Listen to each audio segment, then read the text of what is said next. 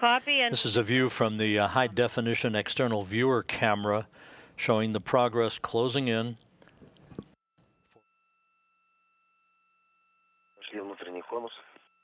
We're within the cone, closer than 3 meters at this time. Copy.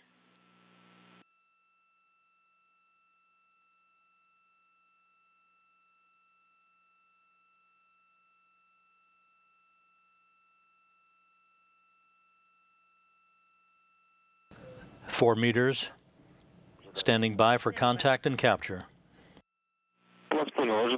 Copy, standing by for contact and capture confirmed. Contact confirmed, capture confirmed.